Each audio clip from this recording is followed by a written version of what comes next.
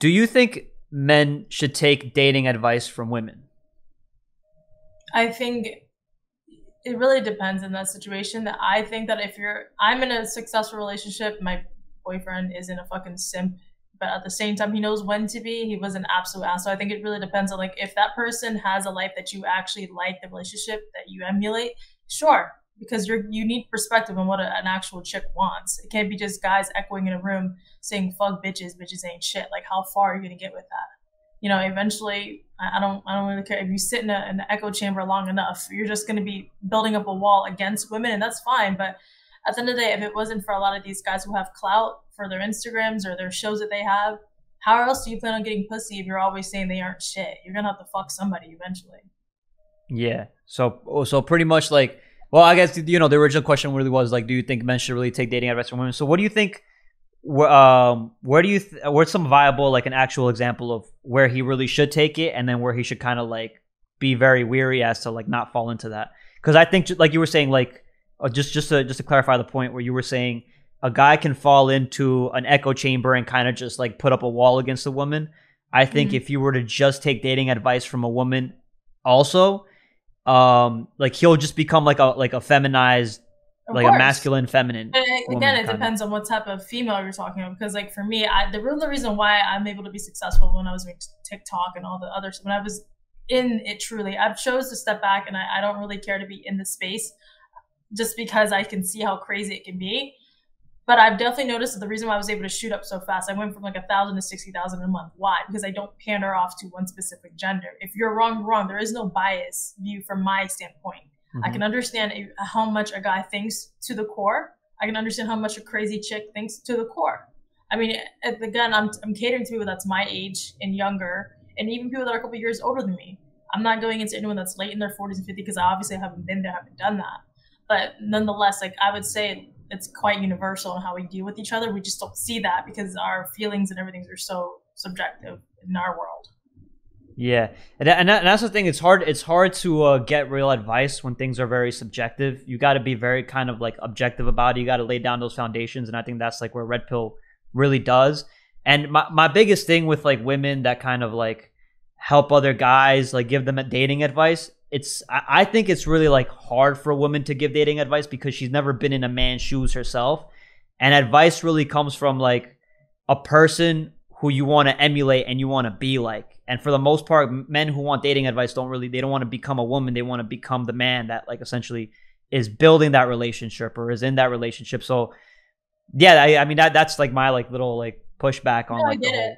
I get what you're saying, but I would say that there's a balance in everything. Mhm. It's so extreme to that degree that you can do what you want. Like men can be tall, they can make a lot of money.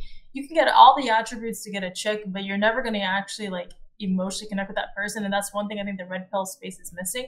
There's a reason why Andrew Tate kept his life very private, discreet, because that's something you can't even teach to some folks. Some people just don't have it. Some people just have just enough to just get the chick, make a living, and then just pretty much run her world. And I just don't think that's healthy. I like the way that the other red pill guys are running it. Like, cool. If you want to be with a chick who's just a dumb bimbo girl who basically just sucks your dick and you tell her how to eat, sleep, most people that I deal with, most of my clients that are literally their network is like millions.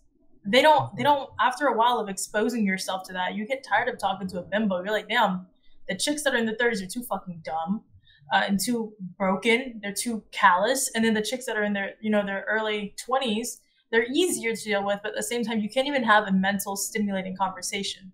So there is no in between the middle. So how are you going to get that ever by So just being in the red pill space?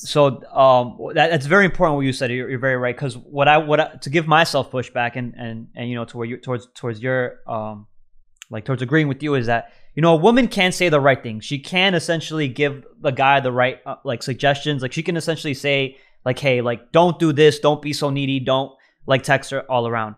And I think that's good that a woman is able to do that and able to give that kind of like suggestion. But when you really start to peel back the layers, and this is what I think is very important with like any influencer, anybody that's trying to make essentially kind of money, right? Is when you look at the intention and you start to peel back the layers, you start to reverse engineer. A lot of the times a woman, she'll get tripped up like on when the guy's like, okay, I don't text her, so now what do I do? Like, and then why am I doing this? And then she'll kind of trip up because she's never really been in that man's shoes. I think in the red pill space, as you grow, it's only going to be the people who grow is the same people that grow like in anything in life. Or for example, like mixed martial arts, right? You go in as a white belt, 100 white belts go in, only 2 people are going to end up being black belts after years of dedication, hard work, and discipline, right? So it's the same thing in the red pill space. You understand all these problems. Now you have to start not just learning about it, but you have to start applying it to your life. Once you're going to learn through trial, you're going to learn through error, you're going to learn through different systems, you're going to learn through guys, for example, like you said, Andrew Tate. Yeah, he doesn't show a lot of emotion, but he does. He really does, because he really does say things that like he really has learned from his past mistakes. Like you were saying earlier, a lot of guys are gonna get tired of that bimbo, of like all those bimbos, and like I think it's important to go through that phase as a man, going through like these mindless bimbos, because one, you know you can get them. One, you've already dealt with them. Every woman, whether you're dealing with a girl with the crystals, whether you're dealing with a girl that's like very innocent, whether you're dealing with a girl with a high body count, whether you're dealing with a girl that's very masculine, these are like all the kinds of women I've dealt with in my life. They all shit test you in different ways. And you need to be able to go through those tests to be able to understand what you want in a girl. And then when you get that girl, you're going to be able to hold her down, because you're going to be able to hold your frame and understand, hey, this is what I want. This is what I'm looking for. I understand what your purpose is in my life.